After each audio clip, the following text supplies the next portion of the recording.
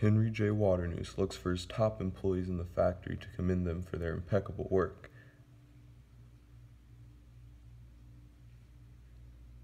Hello? Hello? Hello? Hello?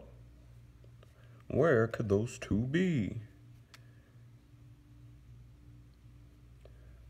There you guys are. It took me a while to find the two of you. Sorry, we ran into a challenging individual. He kept us busy. Everything went great in the end. I hope this is not about my mistake, sir. I can explain.